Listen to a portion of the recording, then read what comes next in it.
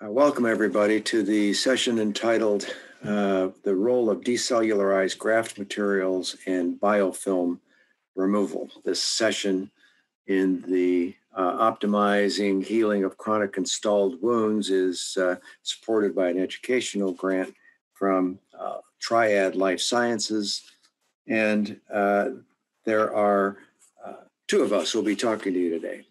Myself, I'm Steve Badylak. I'm a professor of surgery at the University of Pittsburgh at the McGowan Institute for Regenerative Medicine. And following my presentation will be one by Dr. Matt Rogulski, and I'll let Matt introduce himself at the time. We've got a couple of disclosures that must be made. I'm on advisory boards for various companies. And we've got, other than the disclosures that you're going to see, I guess no others to report. We've got learning objectives for this session. The first two are learning objectives in my presentation, which are to understand the role of the innate immune system in normal wound healing and abnormal wound healing, and to evaluate the impact of a naturally occurring environment represented by the extracellular matrix in wound healing. There have been a lot of advancements in the past 25 years that have the potential to impact the practice of medicine. Just think about it's really been less than 25 years ago when stem cell biology really took off. Nanotechnologies just developed at an incredible pace. 3D printing, gene editing, AI, artificial intelligence, and immunobiology, which is an area that I'm going to spend quite a bit of this presentation on, because I think it's so critical in understanding not only current methods for treating wounds and our relative shortcomings, but also the potential for improved wound healing over the next couple of years, decade, or however long we can continue to make such advances. I'm going to assume that many of you, but perhaps not all of you, have understood the paradigm shift that's occurred in our understanding of the way we respond to injury, particularly with respect to macrophages. Macrophages, as you know, are a mononuclear inflammatory cell that originate mostly in the bone marrow, circulate as a monocyte, exit the vasculature into an area of need, an injury site, a chronic wound, for example.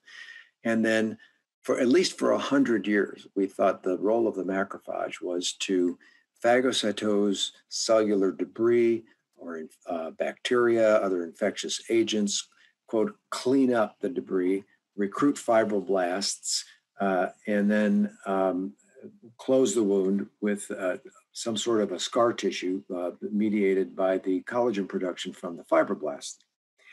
Sometimes these macrophages would coalesce to form a multinucleate giant cell if what they were trying to respond to was non-degradable or too big to phagocytose. And that's everything that you see on the left-hand side of this screen. And that macrophage phenotype, the M0 is the naive macrophage. The M1 macrophage is the pro-inflammatory phagocytic macrophage that we've known for so long. And then it gets activated by things like interferon gamma, LPS, which is endotoxin, and so forth. And then it turns into a cell that secretes a bunch of seek and destroy type of mediators, cytokines and chemokines and so forth. And it's got particular surface markers. And this is what we've always known. In the late 90s, this is where interdisciplinary, an understanding of interdisciplinary research really comes to bear. The immunologists started asking questions about why tumors were surrounded by mononuclear cells, these macrophages, and yet continue to grow and actually proliferate. And as they looked more and more deeply into this, what they started to recognize was that these macrophages were not acting like the pro-inflammatory macrophages. In fact, they were becoming very permissive, and they were turning into a permissive phenotype because of factors secreted likely by the tumor cells. And there was this entirely opposite phenotype of macrophages, and they gave it the name M2. And these cells look identical, which is why they weren't recognized prior to this, but they secrete an entirely different profile of cytokines and chemokines that actually allow tumor cells to grow. Well, these cells, as we looked more and more into the phenotype of macrophages, what we understood or come to understand was the fact that it's not just one or the other, but it's actually a spectrum. These macrophages can exist as a one end of the spectrum pro-inflammatory phenotype, the opposite, the anti-inflammatory phenotype, and everything in between. And that phenotype is dictated almost entirely by their microenvironment. And by microenvironment, I mean everything that contributes to the microenvironment. The molecules that are there, the mechanical forces, the oxygen concentration, probably a nutrient concentration, and so forth, will dictate the phenotype of the macrophages, which in turn dictates the downstream outcomes. So for the past at least 10, probably 15 years, there has been a shift in the biomaterials field, the regenerative medicine field, wound healing field, towards understanding the role of this phenotype and improving outcomes. How can we proactively dictate what that macrophage phenotype is going to be like so that we can dictate the downstream outcomes?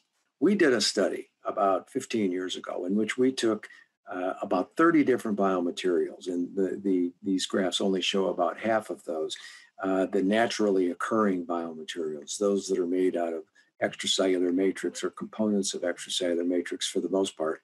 And they were lined up from the lowest bars to the highest bars in each of the graphs. Of course, that's not going to be alphabetical, but the bottom line was that we had an animal model. We looked at the macrophages. We characterized their phenotype and showed, and then also scored the histologic outcomes. And the histologic outcomes had a very low score for many of these. You can see the low bars that would have been on the left-hand side at both 2 weeks and at 5 weeks. And then what we did then was to say, how do those histologic scores or those histomorphologic outcomes compare with the M2 to M1 ratio? How many of the macrophages were in the anti-inflammatory versus pro-inflammatory phenotype? There's a very high correlation. And so we started to become pretty convinced that the macrophage phenotype was a predictor of the type of outcome one was going to get when when biomaterials were implanted for any of a variety of applications. So we then started to look at what was the difference between those biomaterials, naturally occurring biomaterials that gave a low score versus a high score. And what we recognized was that those biomaterials that maintained the structure and composition of the natural extracellular matrix, Mother Nature's version of the extracellular matrix, gave the highest scores. So this is an image of the extracellular matrix. This particular image happens to represent the basement membrane and the underlying tunica propria of the urinary bladder of a pig. It's white because it has no cells in it. It's just the matrix. And if you understand what ECM represents, it's basically the products that are secreted by the cells of every tissue and organ. So every tissue and organ has a slightly different extracellular matrix. And whereas 25 years ago, we would have been very comfortable saying that the primary function of the matrix was a mechanical one. In other words, provide support, strength, shape, and form to a tissue. We now understand that likely that, although that's an important function, is probably secondary, or at least no more than 50%, because the matrix is loaded with signaling molecules that dramatically influence the behavior of the cells that are present within each tissue and organ. And we can isolate that extracellular matrix by various methods that remove the cells from the tissues. Every method and every tissue has a different optimal method, is different, and there's no way you can do this without somewhat altering the structure and composition, but the goal would be to keep it as close to normal as possible. I love this picture. This image was provided to me by Bob Meacham in St. Louis, and it's the interface between the extracellular matrix at the top of the slide and the cell itself. And the reason I like it so well is that it shows you this intimate relationship between the matrix and the cell. They're actually connected. So when you try to decellularize a tissue, that's virtually impossible to get rid of all of the cell remnants that are there, but you want to do your best. Otherwise, you just end up with a extracellular matrix with a bunch of cell debris in it, and it turns into be a pro-inflammatory sort of a material. But this also shows how readily signals from the matrix enter the cell, whether they're mechanical signals or molecular signals, and vice versa. The cells then secrete the matrix. And so there's this constant crosstalk that was given the name dynamic reciprocity by Bornstein and Bissell in the early 80s. And I think it's a very good descriptor of what's going on. Now, so what happens when you take an extracellular matrix and think of it as a microenvironment and you want to influence wound healing? We've learned some things that I'm 100% confident in telling you and are true. We've worked with this for a long time. There's several things we might suspect, but I'm only going to tell you the things that are I'm 100% convinced of. Whatever is put at the wound site needs to be temporary. It needs to go away. Otherwise, the body's going to continue to respond to it. There's no such thing as an inert biomaterial. Body responds to everything you put there. So it's got to go away so that the body gets the signals or the information or whatever the reason for putting it was there. It does its job and then it leaves so that eventually you just have natural tissue. Secondly, when you use the ECM as a bioscaffold, we'll use that term, it degrades as the body responds to it, and the products of degradation then are released into the surrounding tissue. Well, with extracellular matrix, we've got all these signaling molecules, growth factors, chemokines, you name it, they're there, and they influence the cells that they come in contact with. So the degradation actually creates a more reactive site in a good way than the intact scaffold itself. One of the most important events that occurs is modulation of the innate immune system. It increases the M2 profile, and we'll talk about that more in just a minute. And lastly, some of these signaling molecules actually recruit endogenous stem cells to the site.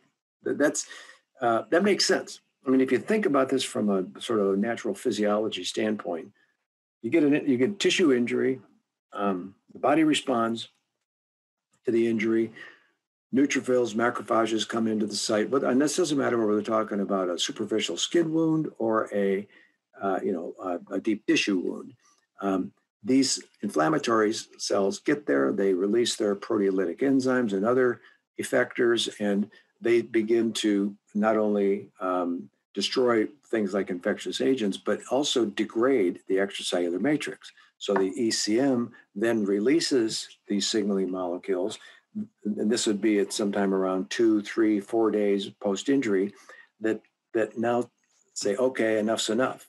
It was sort of an anti-inflammatory function to settle things down, and otherwise you'd have nothing but chronic non-healing wounds if it was just a continuous pro-inflammatory environment. So the signals released by the extracellular matrix actually calm the wound site, resolve it, and actually promote a wound healing environment, including the recruitment of endogenous stem cells.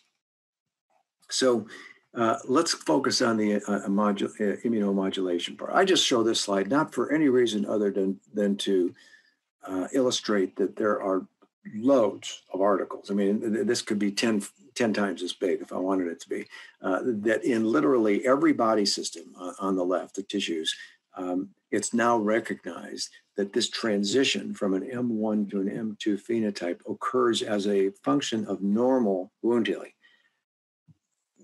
which kind of seems obvious in hindsight, right? Why didn't we recognize this a long time ago?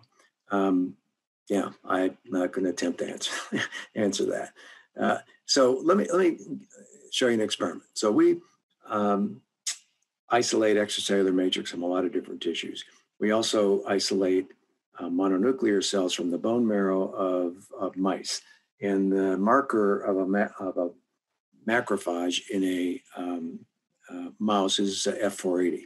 So you take these mononuclear cells, you isolate from the marrow, you put them in MCSF for a week with a couple of other goodies.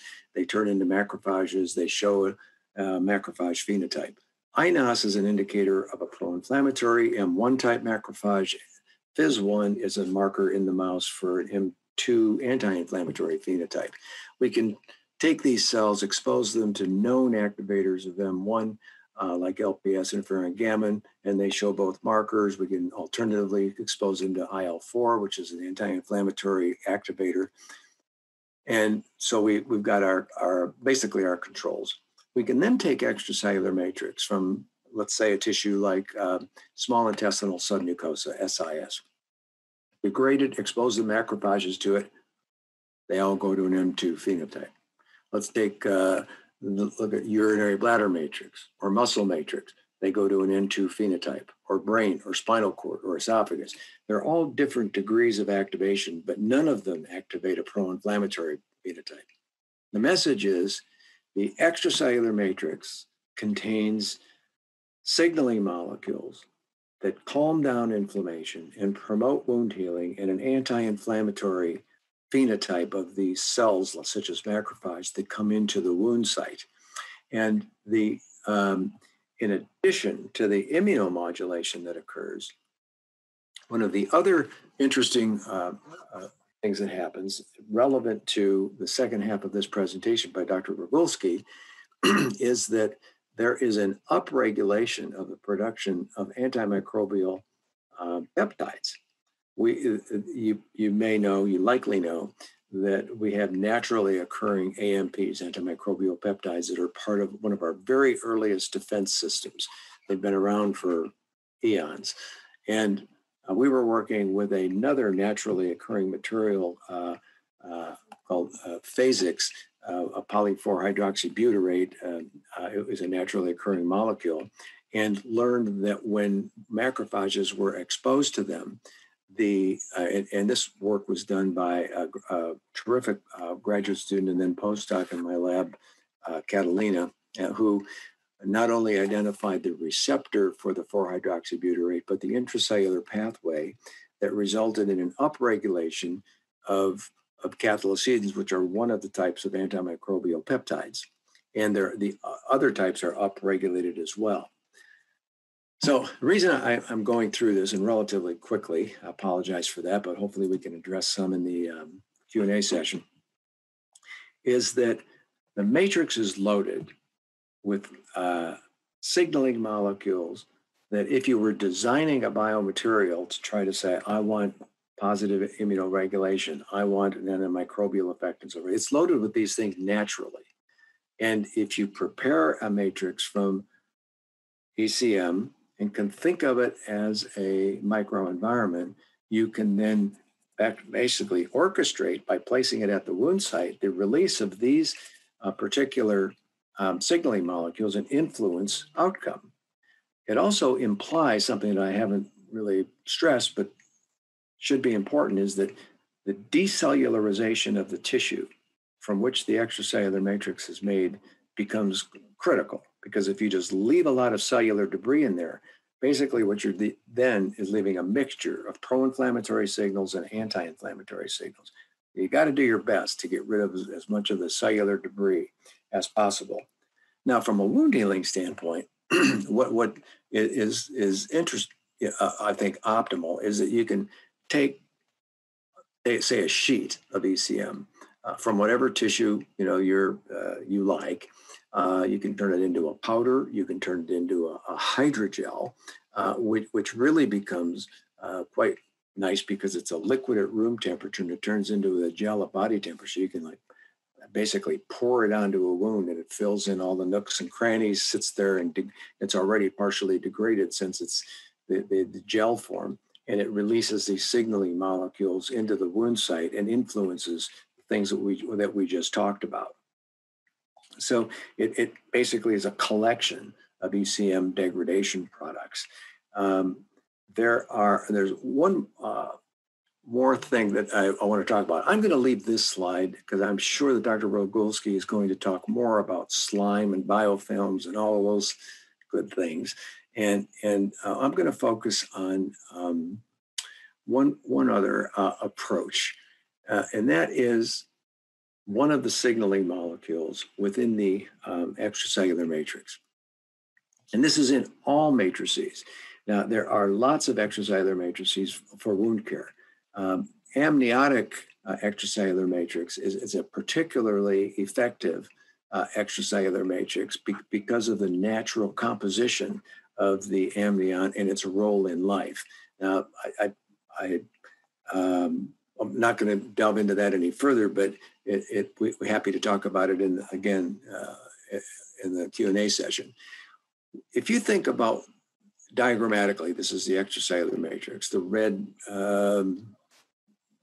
squiggles represent collagen fibers and other structural proteins, and then there's all sorts of other bioactive proteins in there as well. They represent a variety of ligands, cytokines, growth factors, the different structural molecules, and then these cryptic peptides that get generated as the scaffold gets broken down.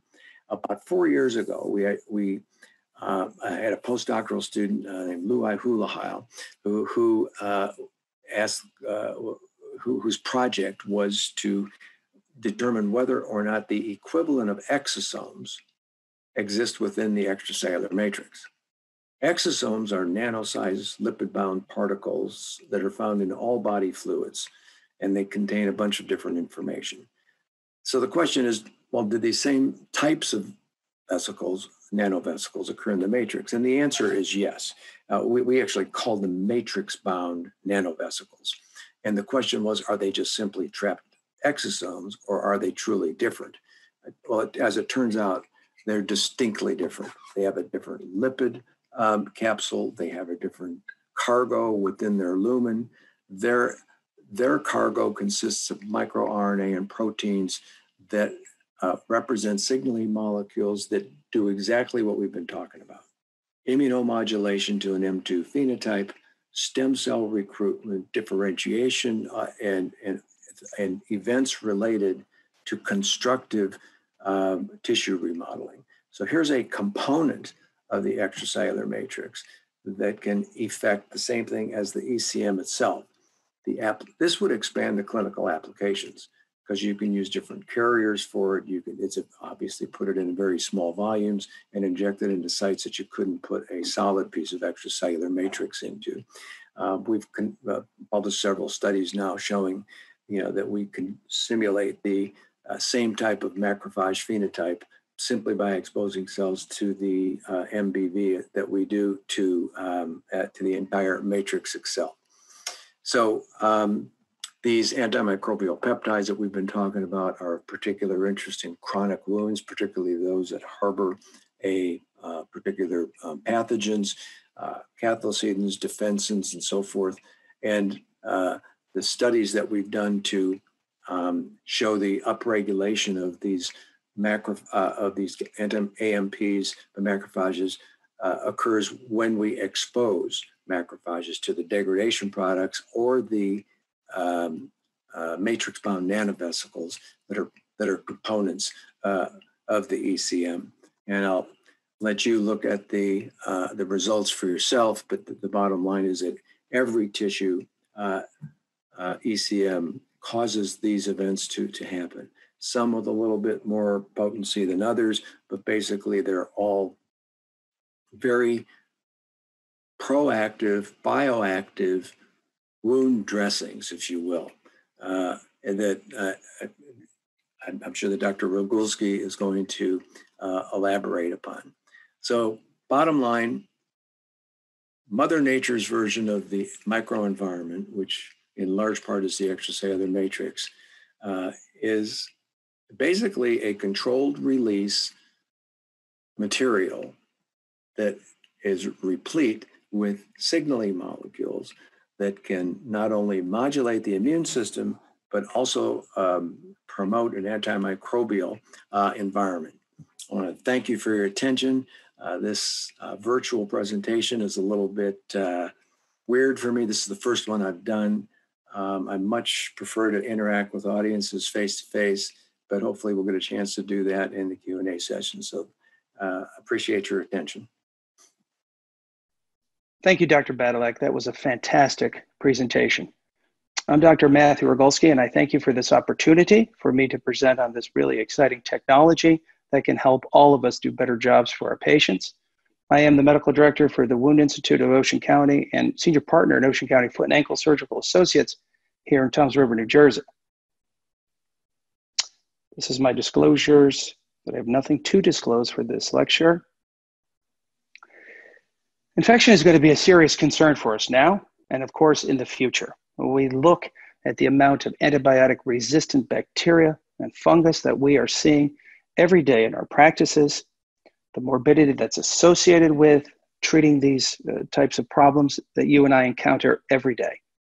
And I think it's important for us to understand that all chronic infections are going to have, as we can see here, have significant amount of biofilm. And what is biofilm? How does it work? How does it protect the underlying pathogens? And how does it prevent treatment, both internal and external? But the point being that with antimicrobial resistance emerging, every 11 seconds in this country, according to the CDC, an antimicrobial infection occurs in the human population. So we need to have to deal with that effectively and have treatments that will prevent the reformation of that. The money that we're spending is quite significant. When we look at the cost of treating diabetes and its related complications, we're talking hundreds of billions of dollars for that treatment.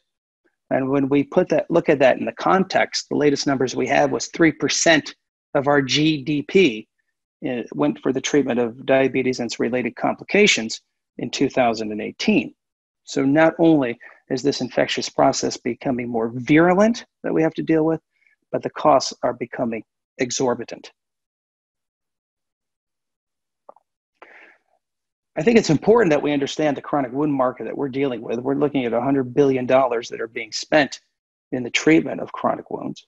When we start talking about particularly venous leg ulcerations, where 1 to 3% of the population over 65 has a venous leg ulceration. When we look at 25 to 35 million diabetics, and 20 to 25% of them are going to have a diabetic foot ulcer. We have 90 million pre-diabetics waiting in the wings to develop these problems caused by chronic inflammation and multifactorial problems, obviously. But the money that we're spending is becoming astronomical.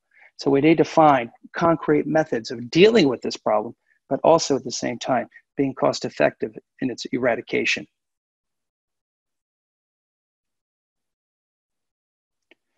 I think it's important for us to understand too how that these hospital systems, or when we have to readmit patients that have these types of surgical site infections after doing surgical procedures. And I know that obviously that with my patient population and your patient population, we do surgery on limb salvage patients, that certainly they develop postoperative dehiscence as a combination of the multifactorial problems that they have with healing in the diabetic population in general, that we just reviewed in the previous lecture on cell migration and cell function that is being dampened and hampered by the chronic inflammatory and cellular senescence problem that diabetes engenders in our patients, but does chronic inflammation in general. And hospitals now have to pay keen attention to that because they are being penalized for that and having to give back money for those admissions. So I think it's important that we have these proven therapies for dealing with this complex problem. Antimicrobial resistance, as I talked about, that every 11 seconds in the United States, there's an antimicrobial resistant infection. A person suffers from that. And it's very interesting about the CDC in 2018 that says every 15 minutes in the United States, somebody dies from an antibiotic resistant infection. So with the problems that we have with the bacteria infiltrating these areas and in chronic wounds in general, remember that we have 10 trillion bacteria on our skin. That's about 2 million bacteria per square centimeter on your body. You have 100 trillion bacteria in your gut as it is right now that aids in a multitude of processes, we can see that these antimicrobial resistant infections are going to be the leader in this mortality and morbidity range. We think about all of our patients that have chronic wounds. How many rounds of antibiotics have they been given when there is no proof that antibiotics heal wounds? And it's important for us to understand that with CMS and with Medicare going on, that when we start to look at the chronic wound environment, we know that biofilm is going to be present in 95% of these problems.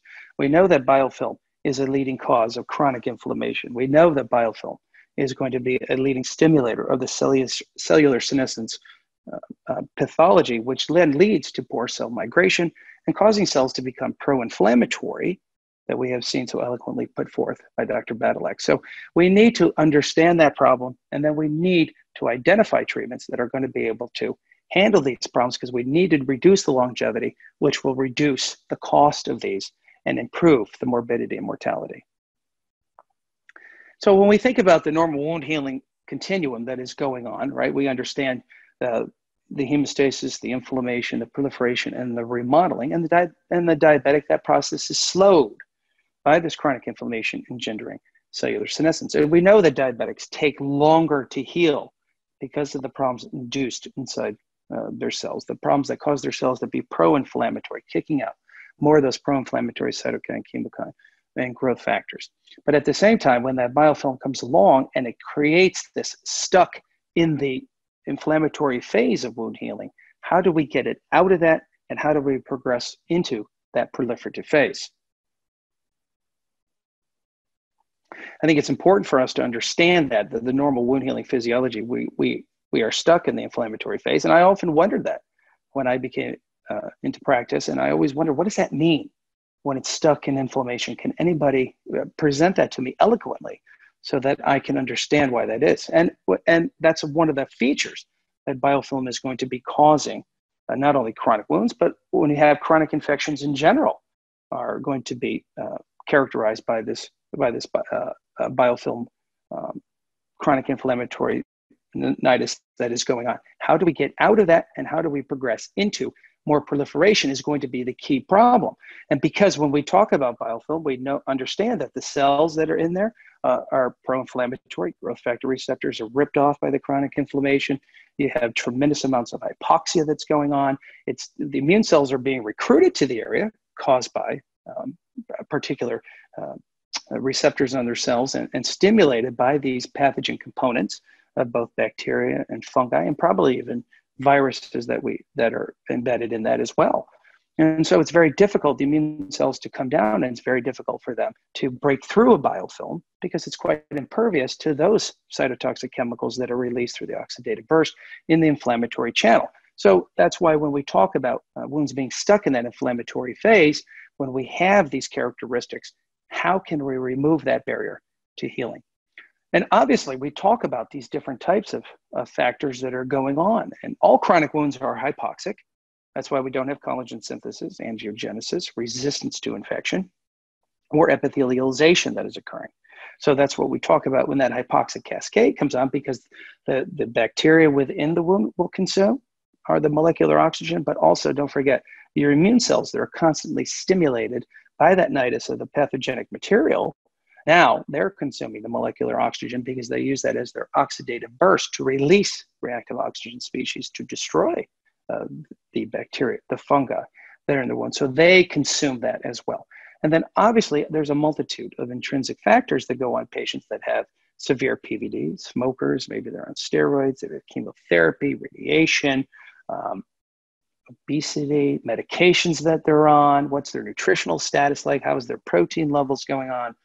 A lot of different intrinsic factors in the patient that also can lead to poor healing. But when we talk about all of these, obviously when you look at the slough and you can see the sequelae of biofilm, can we actually see it and touch it? That's very difficult to do that. But that slough, that necrotic yellow tissue that you see going on there is the sequelae of the chronic inflammatory destruction of the extracellular matrix. I think it's fascinating when we talk about biofilm that when we say, can you see it? Can you not see it? It's very difficult to see what is beneath that wound surface. Obviously, there's this planktonic bacteria that we talk about, the freely floating bacteria that's in there, metabolically active, dividing bacteria. So when you take a swab of a wound and you just run it across there and you send it for phenotypic culturing, this is what you are predominantly picking up. Because when you look below that surface of this metabolically active and dividing bacteria, now we come into the bulk of the problem, which is our biofilm bacteria. Stationary phase of growth, they're not actively replicating. Think of them as being very quiet and quiescent, encased inside this big sugar molecule because they feel protected. And the biofilm can be thousands and thousands of times resistant to antibiotics, oral, and of course, also to IVs. So it's very important that we understand the structure of this biofilm and how to attack it and how do we defeat that. Biofilms can form very quickly, but it needs something to attach to start off in its sessile formation for it to adhere. So the planktonic bacteria will come in, they adhere to these valleys, to these ridges within the wound bed. If we put an implant in, or if we put some type of foreign material to them, it's something for them to adhere to. And then they start to grow. They start to spin the sugar around themselves because they start talking to each other, which we call quorum sensing that is going on. And as they start to transmit that material back and forth, they can upregulate genes that can increase their virulence and start secreting these types of sugars to encase themselves in there to protect themselves from the external environment, from our immune system, from antibiotics, from the environment. It's a protective mechanism for these bacteria. And then eventually, as they start to grow out of the space, then they can release proteases and cause portions of their biofilm fully formed then to break off and to be able to travel and seed other parts of the body. I often wondered about the inflammation. How long does it take for bacteria to adhere, to start, to grow, to start secreting its pro-inflammatory molecules that it does of all those different categories? How fast, when a patient gets injured, do they get a cut? Do they get an abrasion? Do they get a blister? Do they have a callus that cracks open? Did they bang their leg against the side rail of their bed at night, or they were getting in and out of the car and the door hit that? And then as they start to have those characteristic signs of inflammation, how long does it take before it kind of quiesces that inflammation into a chronic state? And so as this starts to occur, what are these things that are going on? And I understand that some people argue about the time that it takes to become a true chronic wound. Some people think 3 weeks, 4 weeks.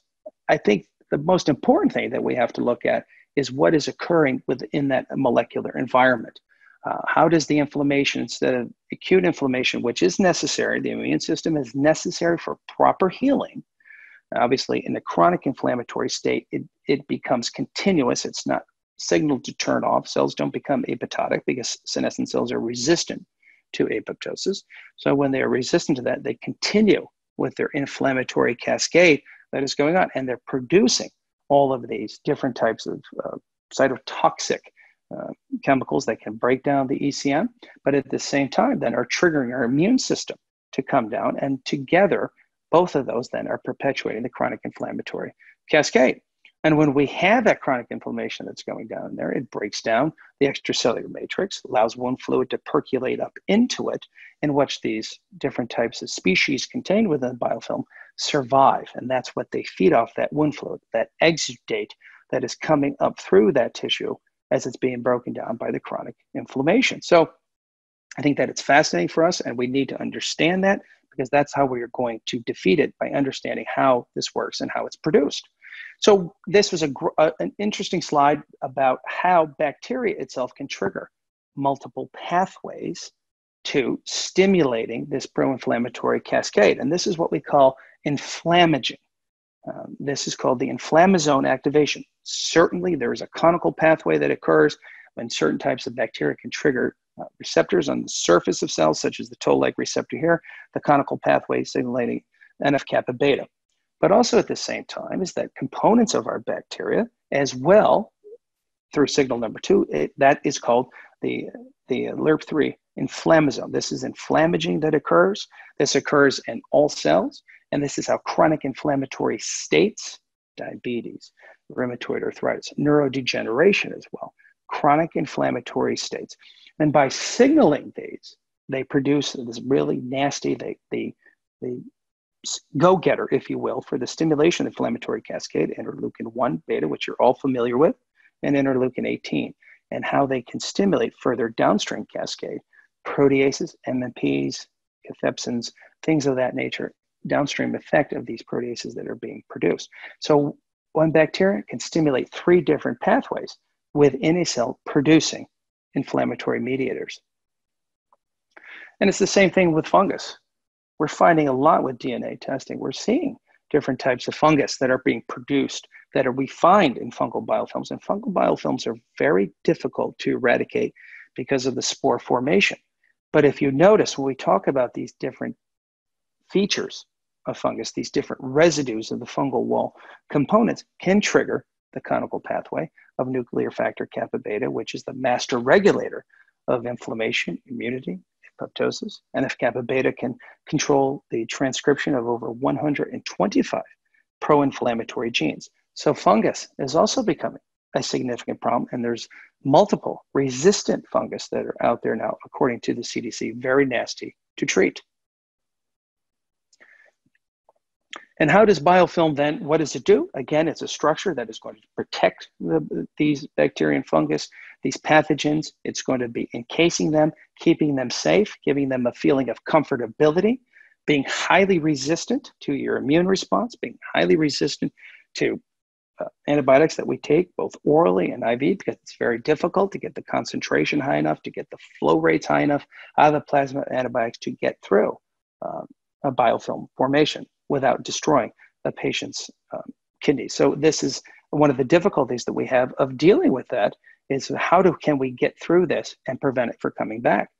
This is one of the first images that we see of a total hip implant.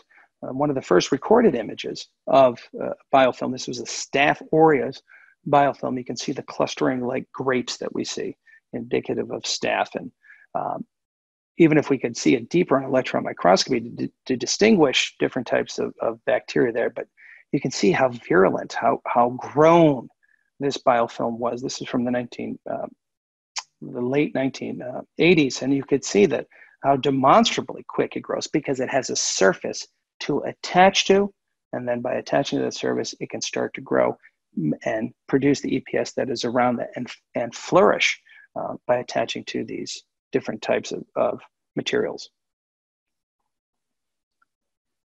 This is a really neat picture showing this is another Staph aureus biofilm that is forming, and look how fast that it starts to form.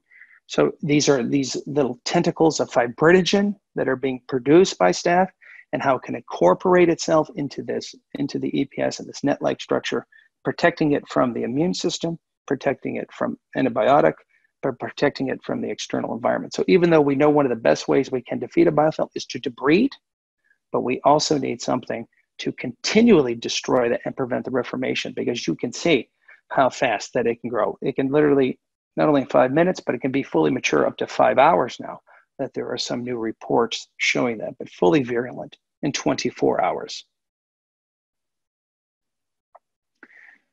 So what is actually occurring, what is going on in the structure of the biofilm? And so when we start to understand the different types of things that it does make, and different types of enzymes that the biofilm make to defeat the cellular constructs that are attacking that, the different types of proteases that it can produce so that it can break down and travel fully formed pieces of the biofilm so it can seed other parts of the body. I think that it's fascinating how it can affect our immune system cells and the different types of enzymes that it can produce as well to protect itself, but also being able to seed other parts of the human body. This is a very good picture. This is looking at a Pseudomonas biofilm in somebody that has cystic fibrosis. And this is what we talk about, Pseudomonas, very nasty bacteria. We see a lot of that in the chronic wound field. They're becoming very multi-drug resistant, very nasty to take care of. And it's a great picture showing these are neutrophils, which are, think of neutrophils as the wolves of your immune system. They're the first responders that is going on in a type of injury or an infection. But Pseudomonas then can secrete different types of alginates, different types of rhamnolipids, different types of exoenzymes, very virulent things that can rip apart neutrophils, take off receptors on them, cause them to lyse, cause them to burst, and preventing them from reaching deep inside and digesting the biofilm. I think that's a fascinating picture for that, so we can kind of understand the virulence that we're dealing with. This is also macrophages trying to get through a Pseudomonas biofilm. And think of the macrophage as the lion of the immune system. It not only destroys pathogens, but then it can have obviously a conversion that we talked about in the previous eloquent slides about how then it starts to secrete anti-inflammatory proteins, growth factors, things to aid significantly in that wound healing paradigm. But as we look at these large macrophages trying to get through this filthy, nasty, slimy biofilm, they're tremendously outnumbered in both strength and secretory capability. But they're continuing trying to break through that, releasing hydrolytic enzymes that's not able to penetrate biofilm, but can start to destroy the surrounding extracellular matrix as well, perpetuating the chronic inflammatory phenotype. So what do you think about how are we going to start breaking down biofilm? Debridement is one of the easiest things that we can do. That's why we need to debride wounds, obviously, once we know the vascular status of these patients. But we can start to debride one of the simple, easiest things, sharp debridement, whether you're using a blade. I prefer a blade over curette. I don't have to press as hard. It's a finer cut, less pain for the patient perhaps. But as we can start to break down and debride away all that sloughy necrotic material is one of the simplest ways that we can start to defeat it. But how do we keep it from coming back? How do we destroy those pathogens inside? And again, preventing the reformation is going to be the key part. There's multiple therapies that are out there, multiple topical solutions out there. There's a lot of topical solutions that can destroy a biofilm, but at the same time, destroy your good tissue. So how do we be able to marry the two of non-toxicity, but not having resistance and knocking out all the different pathogens that are in there? And so you can see a lot of these washes that you are familiar with, that you have used, do not break down the crosslinks in the EPS, and very difficult to kill the sessile bacteria that is present. One thing I want you to understand is about when people talk about that they have efficacy against biofilm, a real quick thing is to ask them what kind of biofilm model they used. When the torrent was developed and we're talking about, it was done on 72-hour-old biofilms that had flow to them. So you're talking about drip flow reactors, the CDC bioreactors, they have flow moving through them. And when you can use flow through it, you make more virulent biofilms because they have more nutrition, but at the same time, very difficult biofilms to get rid of because as the flow moves, it washes out what you're trying to test, the antimicrobial or a topical cleanser, things of that nature. It makes it very difficult. So you want to see something that has flow and is very old, 72-hour-old biofilms because they're very virulent, very mature, very developed. So as we start to look at what's going on with these different types of solutions that are in there, yes, you may look at it and say, well, povidone iodine destroyed the biofilm that was there. Well, we don't use full strength betadine in wounds because it's toxic. This is 10% concentration, incredibly toxic to healing cells. But obviously, when you look at this, that a lot of these common everyday things that you think can have an effect upon biofilm do not really show significant efficacy. And when we start to look at utilizing this on porcine tissue, when we start to have some kind of event that we can look at these different structures that are going on, negative pressure, do you put negative pressure with the installation of things, hypochlorous acid washes really do not have a significant effect upon biofilm because the treatment of biofilm is a multimodal therapy. There's multiple attack areas that you have to be able to knock out in order to prevent that reformation.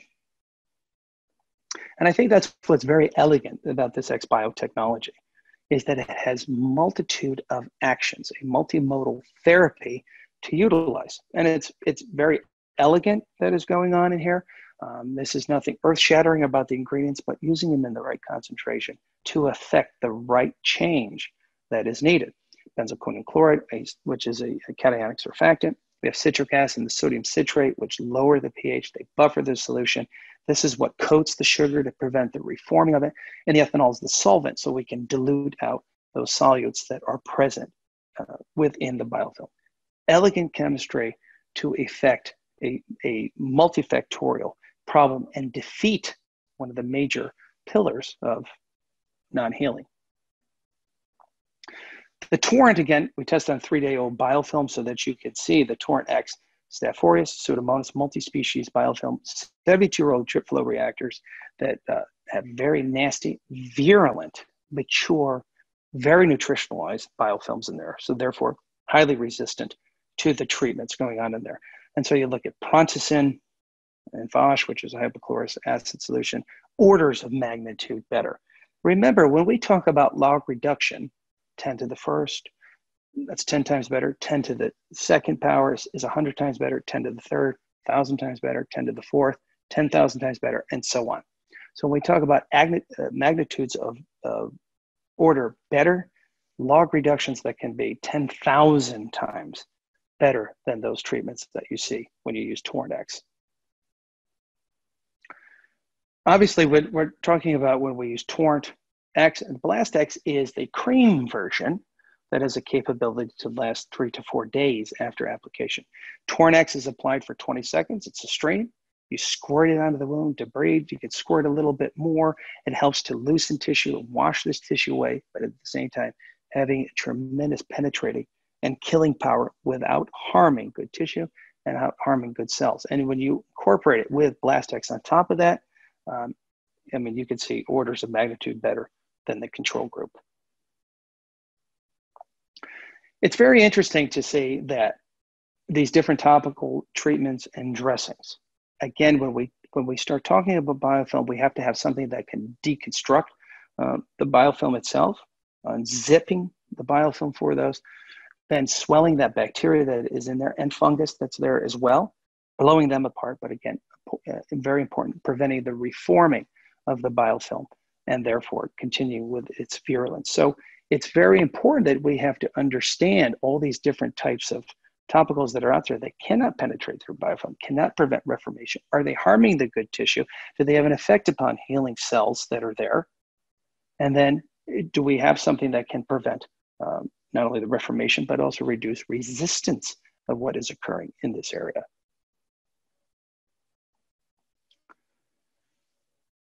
I think that is one of the interesting things about the treatment of biofilm is that this is not an antibiotic using Torrent X. We don't have to worry about resistance to these because we know biofilm is full of different types of gram-positive, gram-negative bacteria, fungi. I wouldn't be surprised if we see some types of viral particles within a chronic wound. But we see on DNA these different types of bacteria, the amounts of those, the fungus that is becoming resistant to that. We have to find a way, again, to get through the EPS, deconstruct that EPS, blow apart the bacteria, and again, preventing the reformation of that biofilm is key.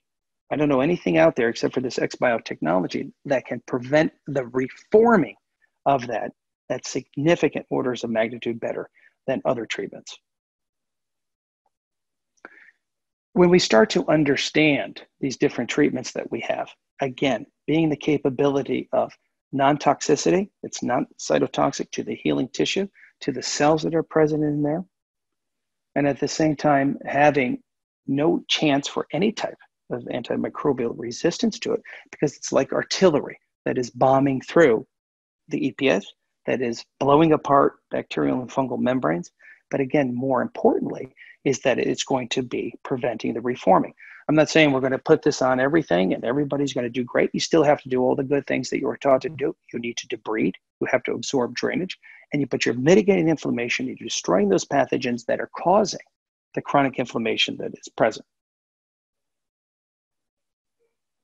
So I think that it's very important that we must understand we still have to do all of those good things that we have been taught to do for the treatment of chronic wounds. This is a serious threat, has high morbidity, high mortality, extremely expensive to treat, and it's only getting worse. The number of diabetics and pre-diabetics are growing out of control. By the year 2030, we're looking at 800 million diabetics within the world. probably 3 or 4 times that in pre-diabetic people that are coming on. The cost and, of course, the mortality rates. Diabetic foot ulcer, 47% mortality rate. Venous leg ulcers, upwards of 29%, all cause mortality and chronic wounds in general. So we still have to do all of those good things that we have been taught to do. We have to stop looking at the hole in the patient, and we have to look at the whole patient. And we have to understand how blood flow plays a part, how the neuropathy plays a part, the biomechanical deformities are going, the nutrition, the smoking of the patient, what is their weight like, how obese they are, do they have other ailments of chronic kidney disease, cardiovascular disease, diabetes affecting every system in the body. So we have to, again, do all those good things they were taught to do. But if we don't start and treat the biofilm, the nidus for that chronic inflammation, which is really what the biofilm does, obviously, destroying tissue through that chronic inflammatory stimulation, how will we expect to move on into the proliferative phase? If we don't destroy the biofilm, we could put $50,000 worth of stem cell grafting onto a wound. Are we going to be able to affect an epithelialization? Most likely not. It's a multifactorial problem, but one of the greatest factors in the treatment of and sustainability of chronic wounds is we have to knock out the chronic inflammation. Why is it stuck in the inflammatory phase?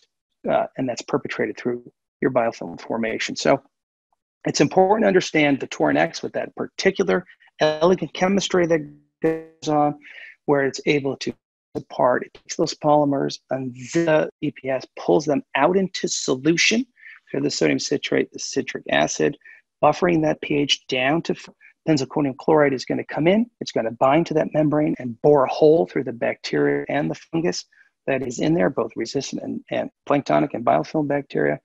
And then with that sodium citrate that's there, it is binding to those ends of the sugar polymers and preventing the recurrence. I think that's one of the greatest features about this elegant technology is that it prevents the reforming of the biofilm itself.